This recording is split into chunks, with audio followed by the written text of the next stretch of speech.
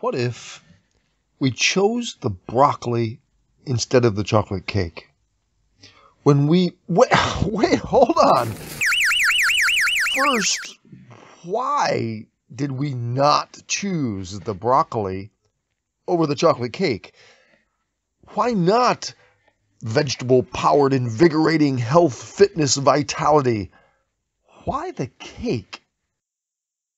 Well, because one of them seems more attractive, right? More appealing to the palate. One of them is more pleasurable. At least for a little while. Then we generally could feel bad. We get sluggish, sleepy, lazy. And to the degree that the cake eating continues, if we eat more and more cake, our metabolism is degraded. Immunity is weakened. Then obesity, disease, possibly diabetes. And then they started turning black. And this is what they look like now.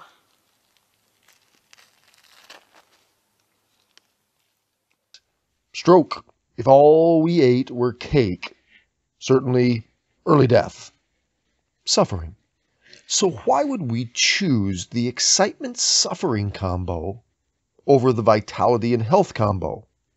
Well, as we have established, solely because it tastes good. It was exciting to the senses. People tend to be tempted by the excitement of external stimulation. It's a common thing to happen, especially in capitalist consumer societies.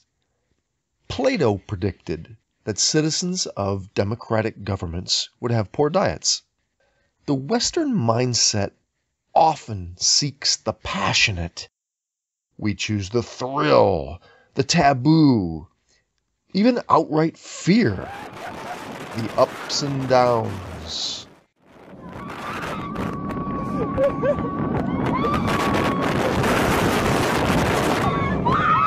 The horror film.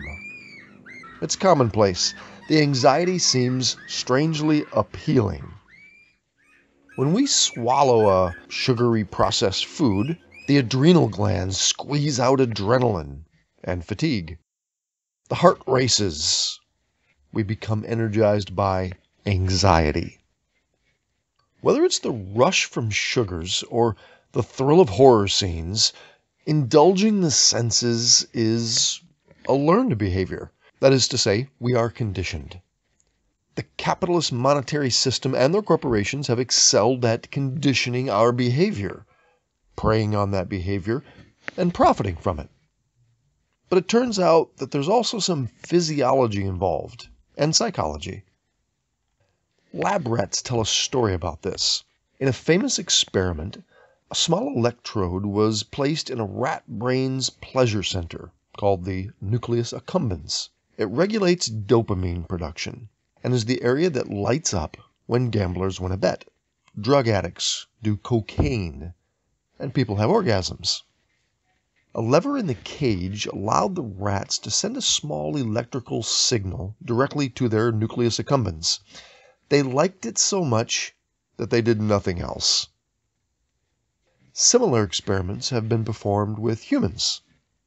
Heath even let his patients control their own stimulation. I find this button the best.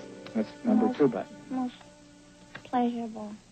How do you feel? Notice how she continuously pushes her button, almost unconsciously. The rats, they just pressed the lever over and over again until they died of starvation and exhaustion. Sound familiar? A 30-year-old man recently died after playing video games continuously for 3 days. People eat with gluttony until they can barely function. Addictions abound. It seems sometimes that we are helpless to overcome this animal urge for easy indulgence. This has been posed as more than a physiological or psychological problem, but a challenge of human consciousness, even a spiritual cause. Note, all the major religions have fasting regimens to strengthen the will. I mean, at the end of a meal, I'm sad. I'm licking every little last crumb off the plate because I don't want this to end. And right there, we discover the longing for something infinite. We want the feast never to end. Why then does the church ask us to fast, especially during Lent?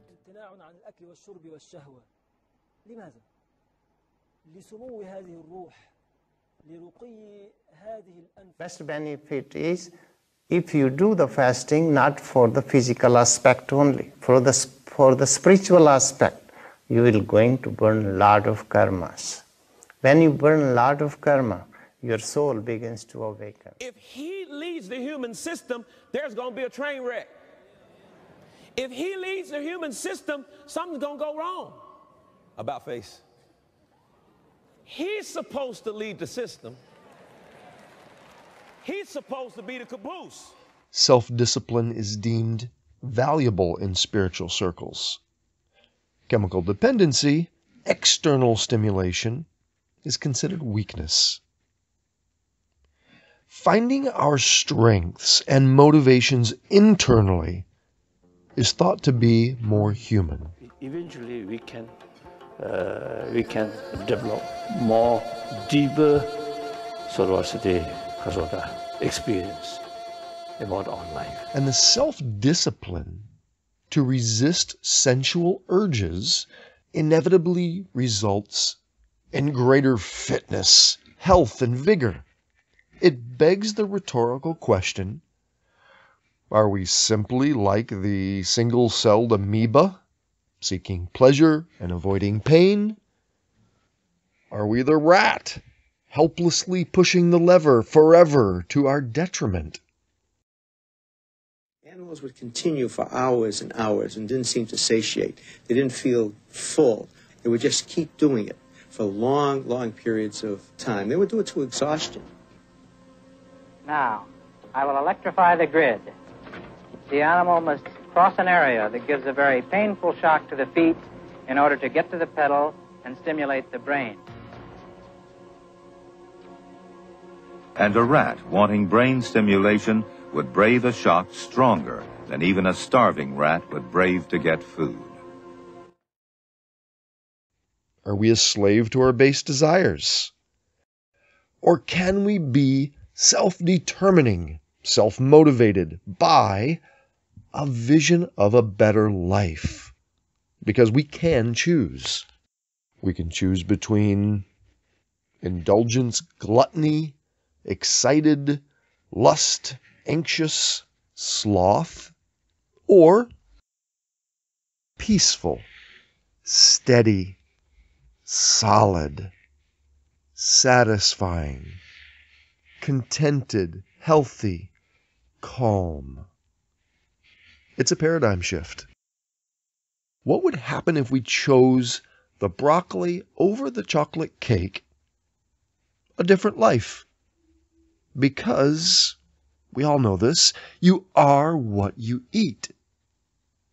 A new consciousness led by clear intention, freed from conditioning, freed from animal urge, freed from the slavery of an amoeba or rat. Somebody says, well, what about, I got born again. Yeah, you got born again. You got born again and you're going to heaven, but you will not be successful on this earth with a mind that's dominated and joined to that physical body with those senses. So if you're just interested in going to heaven while you live 50 years of hell,